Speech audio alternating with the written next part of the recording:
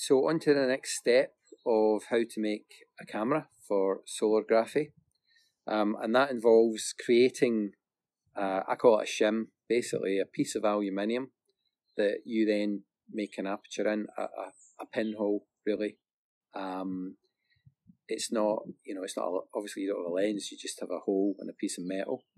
You're then going to make a hole in the Pringle pot that you've painted, and the piece of metal will be taped over the hole that you've made in here, and it will be filled up with paper ready to be used as for making your solargraphy. So make a hole in the top, just cutting across there to get started, and that'll let me get my scissors in and cut down through the hole. There's an incision across the top, and I will cut down through that hole in a straight line to the bottom. And when I get to the bottom, you get a whole slice all the way down, turn around, start cutting the other way. So that really what I'm going to end up doing is I'm cutting off both ends of the can to be left with a sheet of aluminium from which I can make my shims. Okay, shim number one is done. That's going to be used to cover one of the holes in the Pringle pot. And I'll make the little square one now.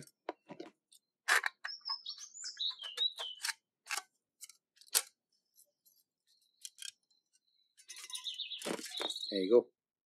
About the size of, I don't know, a 50p piece. So, well, if you can imagine a square 50p piece. Okay, so I'm going to now take my pen. I think I said to you earlier, you can use a tiny little needle. If you really want to get scientific about this, there is a science to making the correct diameter pinhole in relation to what would effectively be your focal length. Your focal length with a camera like this is the distance between the point where the pinhole is on the surface of this camera through to the picture plane, which is the piece of paper as it curls around the back here. So your maximum focal length is the diameter of the base of the Pringle pot, and then that will have an ideal diameter pinhole. So there's actually a website online called mrpinhole.com, all one string, MRPINHOLE, Mr. Pinhole, and he has calculators on there that you can reference to work out what would be the ideal pinhole size to get the most accurate, if you like, realistic representation in your photograph.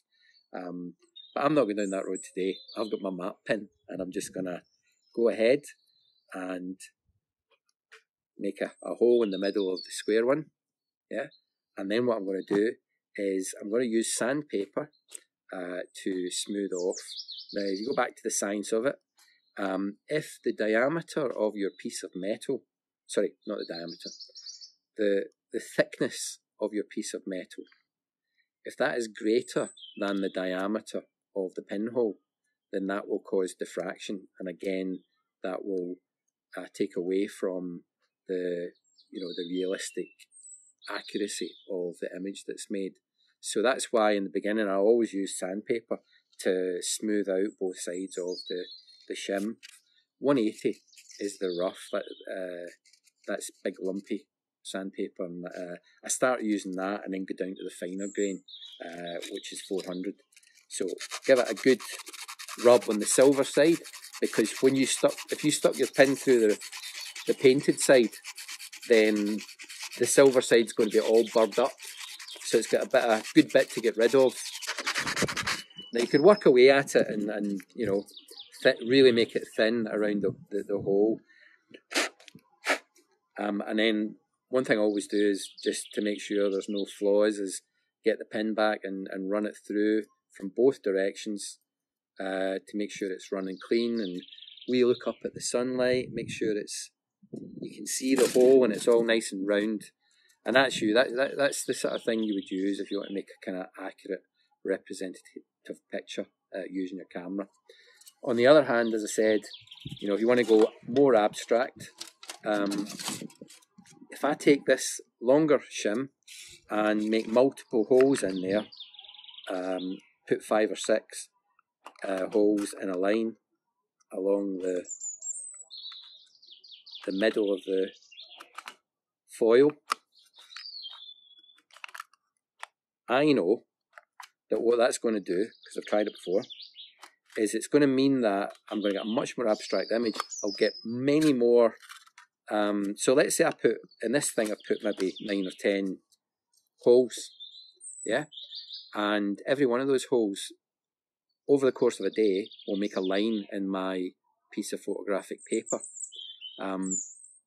So as you can imagine, if I do it for a week, then what's that? 10 times 7 is 70. There'll be 70 lines on the photo paper. And it also means that whatever is out there, let's say there's a, you know, there's a motor car or there's a bridge in front of where the camera is, you probably won't get a good representation of that at all, because there's so much diffraction and crazy light bouncing around as a result of having these 10 pinholes. What you're really going to get is the lines of the sun, and you know, that's to me that's important. I want to see that and the marks that the sun will make during the time that the camera is up there.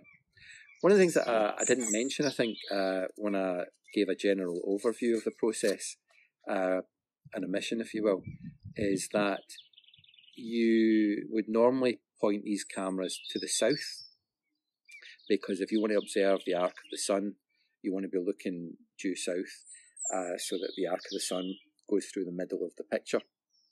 But you'll still get, it will still work if you're anywhere in the 180 degree arc between sort of east and west, passing through south.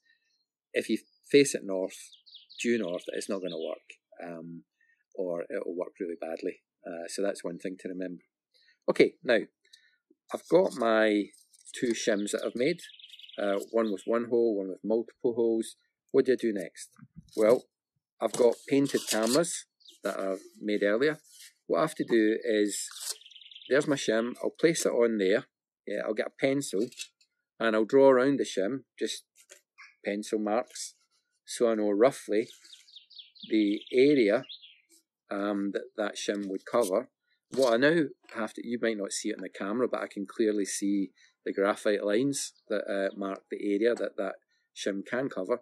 What obviously I need to do is I need to take my craft knife and cut a hole in through the cardboard that's slightly smaller than the metal, so that when I place the metal over it later, it's still going to be light tight once I tape it in place. Okay? I score it before I try and cut through it.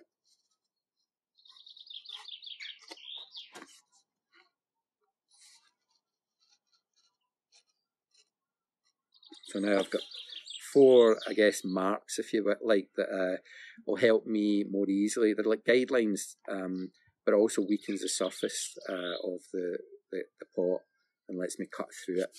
Yeah. Okay. So that's it coming off there. You know, so not a precise science, as you can see, but effective nonetheless. Got my pot with a big hole now. As you can see, this shim will cover that and slightly more.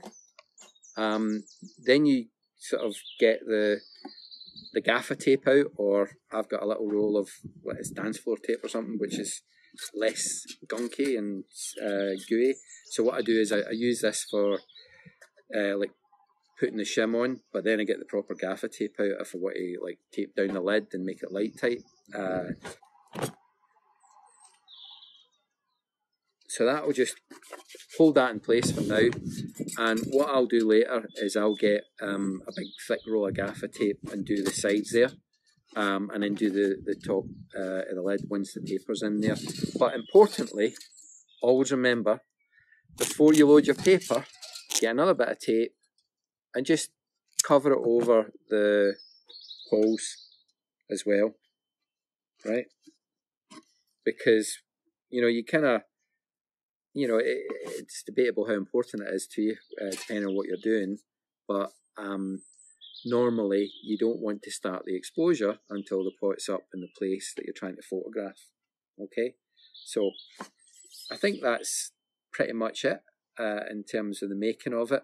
I spoke to you earlier about the famous telescopic ladder, you know, the changing bag for loading, the tie wraps that you'll need to tie this up high to a lamppost or a tree or something. And always remember, when you go back to bring them down again, you've got your scissors with you and your ladder to take them back down. But be careful when you're cutting. You know, there's a way that you can cut these tie wraps in the right place so you can reuse them again, which I always try to do. Okay, so I'm just going to end it there. If you've got any questions, get my email address and fire off a message to me.